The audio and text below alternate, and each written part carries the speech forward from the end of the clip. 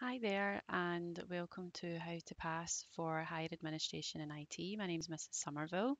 I'm going to talk you through a little bit about the Higher Administration in IT course to begin with. As you know, in most subjects, there is a final exam that has to be sat, and the Higher Admin and IT exam is made up of two parts to it. So we've got the assignment, which is the practical element of the course, where the pupils are learning lots of IT skills. We've also got the exam question paper, which is a theory paper that the pupils would write their answers. So they would read the questions and write their answers. So I've got some information up on the screen here that you can see. The assignment practical course is worth 60 marks. They sit this in class um, during class time, although we'll make sure that there is an allotted time frame for them to sit it. They'll also have printing time at the end of that as well.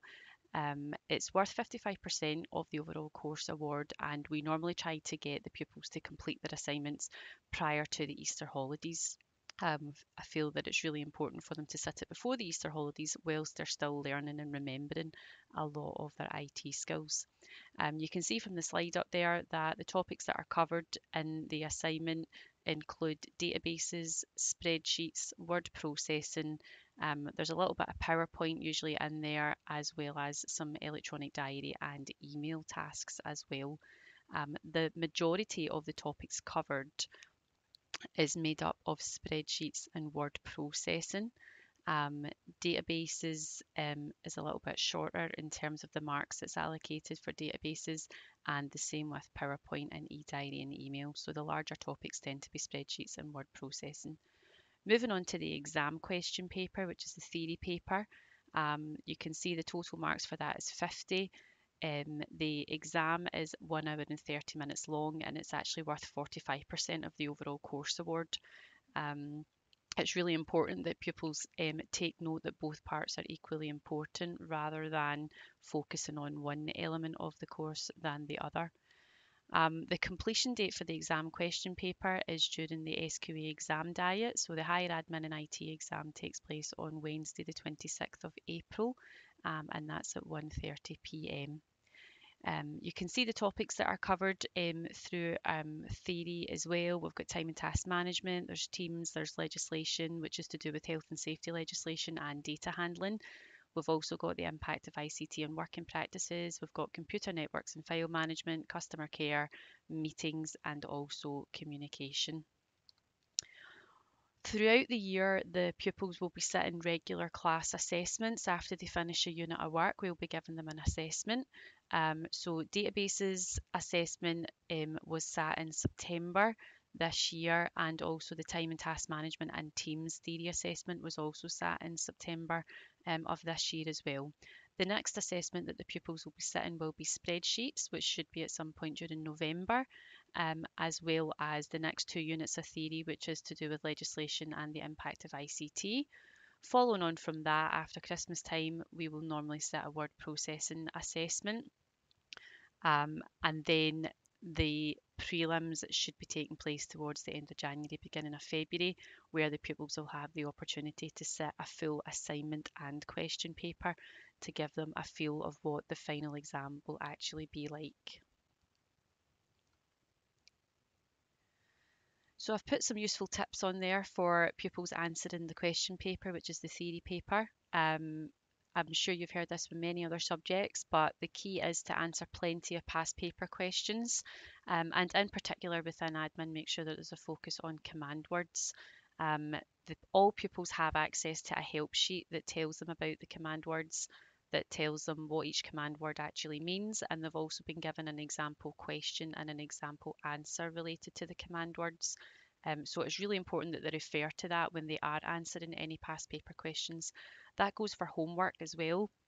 Pupils should make sure that they complete all homework questions that are issued to them.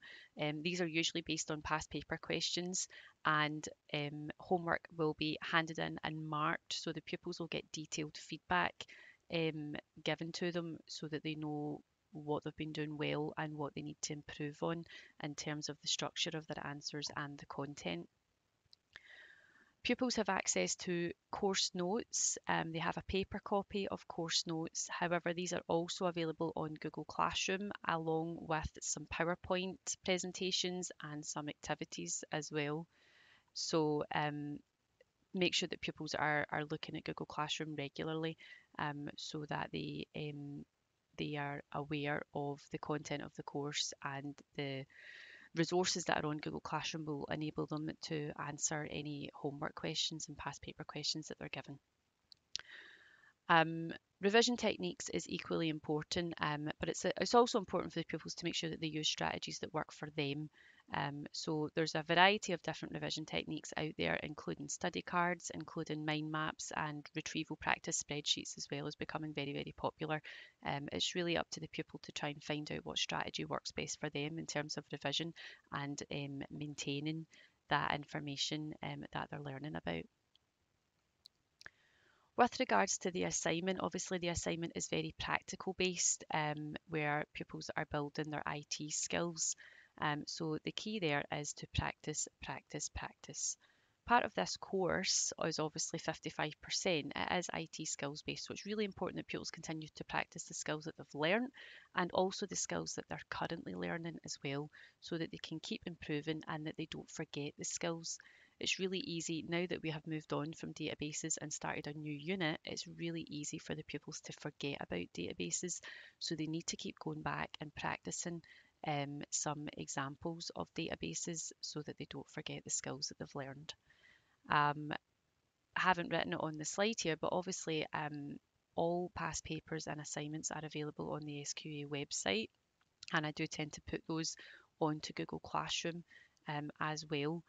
So any pupils that have full access to Microsoft Office at home, they can complete assignments at home using the instructions and the e-files that will be put on Google Classroom. For any pupils that don't have access to Microsoft Office at home, they're very welcome to use the Business and Computing department at lunch times or after school to keep practicing their IT skills. In terms of extra support that's made available to them, I will be running supported study every Wednesday after school. This is targeted at higher and National 5 pupils. It's really up to the pupils what they want to focus on. If they tell me in advance of what topics or what areas they would like to focus on, I can make sure I've got plenty of tasks ready for them, good to go. However, if not, then I will give them tasks to do. So at the moment, the focus in supported study will be databases, because that's a topic that we've just finished. As we progress through the spreadsheets unit, then I will be able to give them some more help and support during supported study in relation to spreadsheets. The school offers weekend revision schools. They also offer Easter revision school, and there's also subject tutorials that are available to pupils, which are sat the day before the SQA assignment and the SQA exam. So all of these things is extra support that's made available to the pupils in the hope that it will make pupils successful in passing their exam at the end of the day. That's it from me. So lastly, I would just like to say thank you very much for listening to my presentation. If you do have any further questions, or if I haven't answered anything for you that you would like to know about, then please do not hesitate to contact me. You can either phone the school or you can email me. I've got my email address up on the slide there. So feel free to make contact with me and I will be happy to answer any questions for you. So thank you very much.